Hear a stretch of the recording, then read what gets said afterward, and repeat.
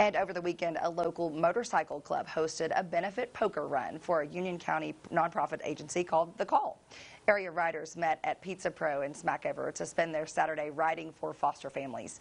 The A-State Boys MC El Dorado chapter supports The Call in Union County by holding this event.